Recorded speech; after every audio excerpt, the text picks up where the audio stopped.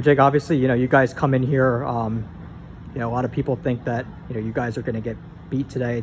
Tough matchup at home, but, you guys like, playing at home and, to come out with the, the inspiration that you guys did and looking to get off to the 4-0 start. What was that like just to, come out here and, get this win today?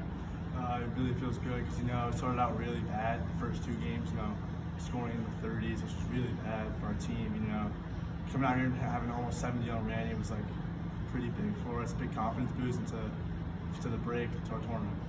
You mentioned those tests early on.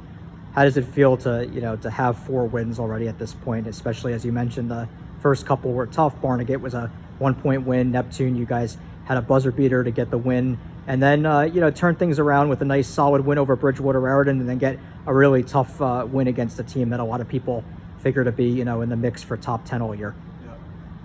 Well, as I said, we're a really good team, and when you're coming out like this, really want to get a couple of good wins. It's a really hard division, like Swan, St. Rose, it's going to be really hard games. So getting this win's really big because we're going to have a lot of games where it's going to be like neck and neck, and we're going to have to squeeze a couple outs. It's a good one to squeeze out. First half, you hit some big shots there.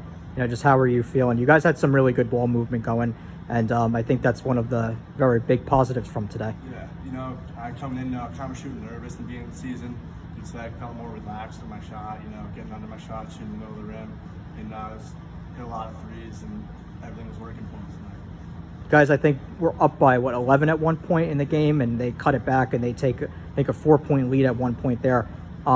You guys didn't seem too discouraged at that point, and obviously the aggressiveness of fighting for loose balls and things like that really, helped you guys all day, and and coming up with a few extra possessions even. So how big was that to just keep fighting at that point, and then use a big fourth quarter to come away with the lead and ultimately the win there at the end? Hines always preaches hustle in practice, really showed it on the fourth side in the fourth quarter. We were down by 4 and never gave up. And, we hit a couple shots, and the defense is a little shaky, so we knew we could get in there, so our confidence was still up, even though we were down. So, yeah,